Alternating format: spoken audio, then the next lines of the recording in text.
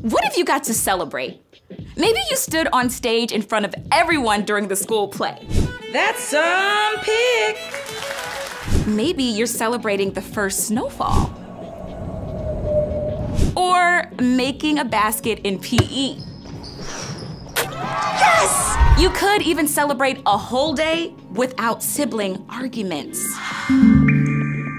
Or helping Dad finally get the Christmas lights untangled. God loves it when we celebrate, for real. In fact, God created celebration. God even outlined festivals and feasts for the Israelites to enjoy every year. And then God gave us the biggest reason ever to celebrate. Yes, you know it, Jesus. God's very own son was born as a helpless baby in a tiny town in the middle of nowhere. And when Jesus grew up, he showed us how to love God and love people in everything he did. And then Jesus gave up his life and was raised again so that we can live with God forever. So, bring on the lights, the carols, and all the cookies. Christmas is the time to party because Christ the Savior is born. And as you celebrate God's greatest gift, Jesus, others can see God at work in you.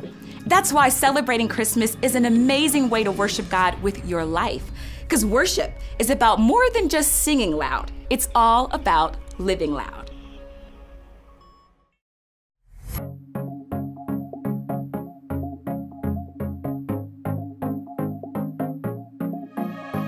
Silent night, holy night, all is calm, all is bright, round yon virgin mother and child, holy infant, so tender.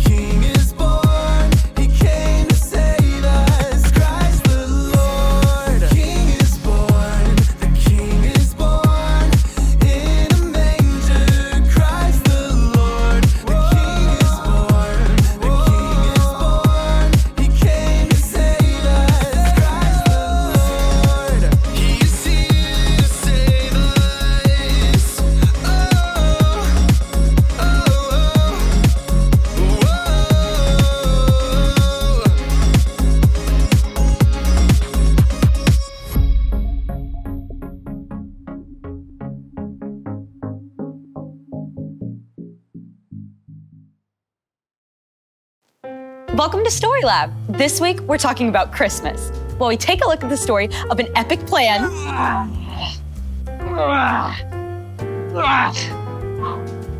Everything okay? This tree is a beast.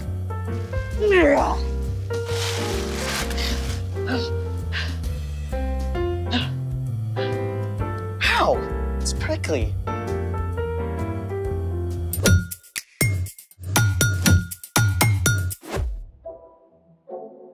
Hey, I'm Skylar. And I'm Sebastian. We're talking about Christmas, which is celebrating Jesus, God's greatest gift. How do you like to celebrate? Well, my dad gets a little intense with the lights. Intense how? Wow, I'm pretty sure that's visible from space. How do you like to celebrate? Let's see, Christmas cookies, candy canes, hot cocoa, candy canes, peppermint milkshake. Oh, did I say candy cane? I'm guessing you like candy canes. It's the sugar rush. And sugar crush. Okay, you're not wrong. How about some candy canes that aren't for eating? But what would be the point? We need to decorate our tree, right? True story. Well then, let's make it! What are we making? crystal candy canes. I'm all in. Step 1, cut some red, green, and white pipe cleaners in half and twist up your candy cane base. Step 2, use 2 cups of boiling water for each jar. You'll need a grown-up for the next part.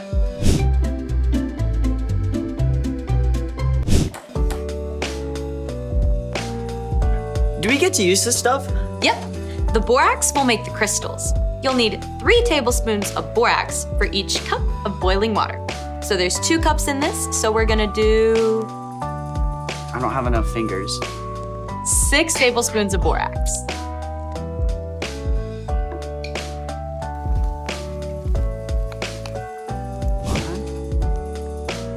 Six. Now stir it up really well.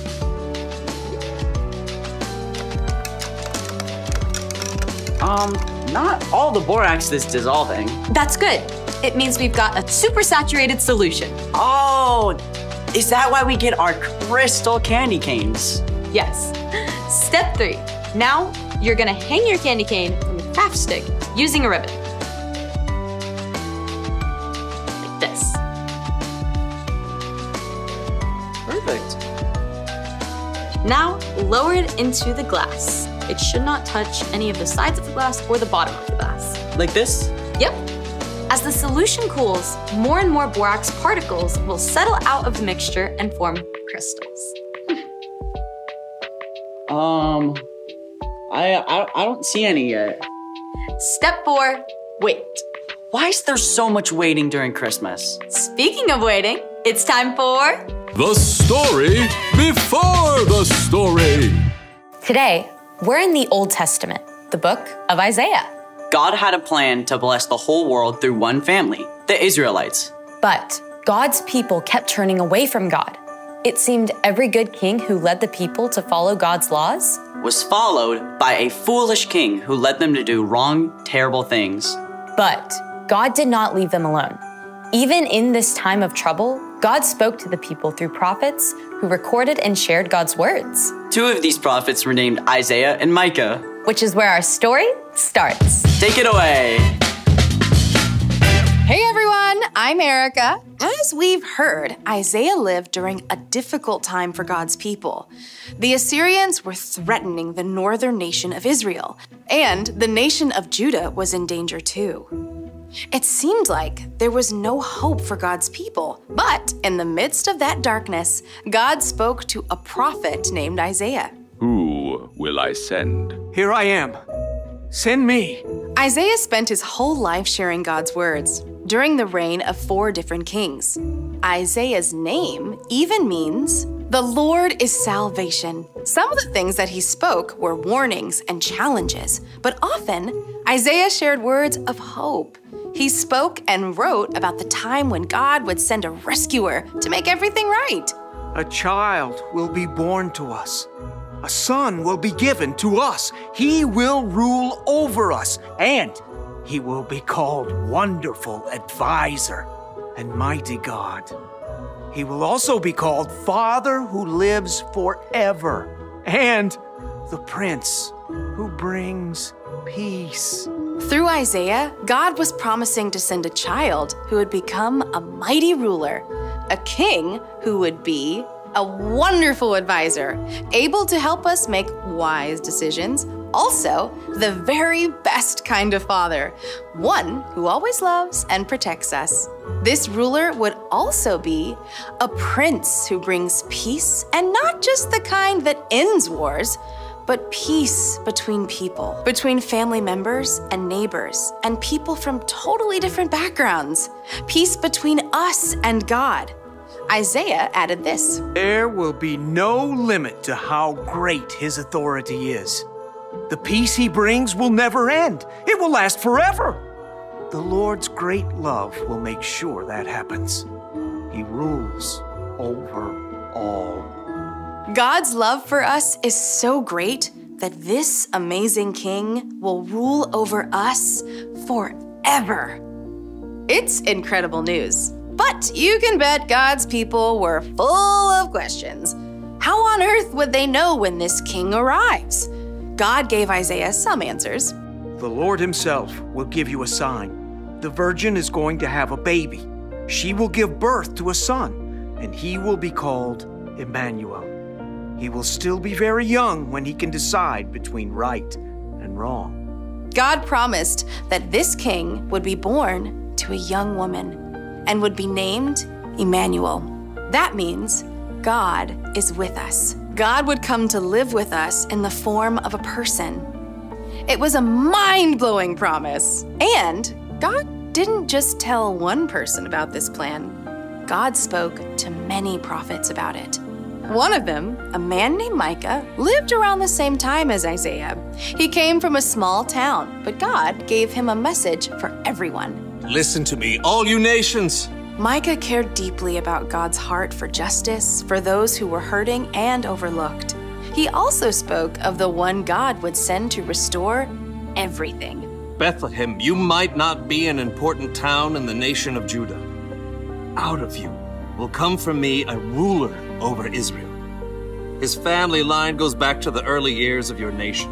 It goes all the way back to days of long ago. Even in the midst of a dark time, God's rescue plan was underway. God would send a king to be born as a baby in the little town of Bethlehem. That king would be filled with wisdom, would love and protect, and would bring peace between people and God. And even more, that king will reign and live forever.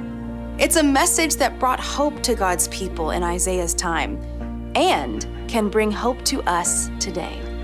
The end. Wow, I mean, Christmas is epic already, but knowing how God planned every detail, That makes it extra epically epic. Try saying that 10 times fast. Extra epically epic, extra epically epic. Ugh. Okay, twice is plenty. So, what's our part in the story? Well, spoiler alert, God fulfilled those prophecies from Isaiah and Micah, and about 300 more, by sending Jesus. The story of Christmas shows us that God is faithful to keep every promise. So we can have hope, even when things seem dark. Exactly.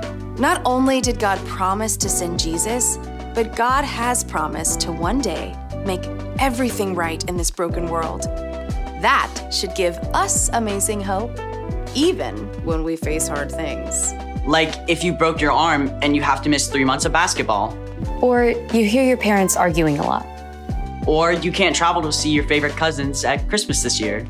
Even when things are tough, you can know that God loves you and will be faithful to make things right again. It's kind of like with Christmas presents. You know you're gonna get to open them, but for right now, you gotta wait. Even if it seems like forever. I think you got it. See you next time. Bye. So here's the thing. You can have hope because God is faithful. Even when you've got to wait. Especially when you have to wait. Oh, hey, are the crystal candy canes ready? Nope. What? They take like a whole day. But I made some last week that are ready. These are so cool. Look how the light shines through the borax crystal. What a great solution for our need for Christmas decorations. Solution? I see what you did there. Thanks for joining us in the Story Lab. See you next time. I like this one right here. Put it up here.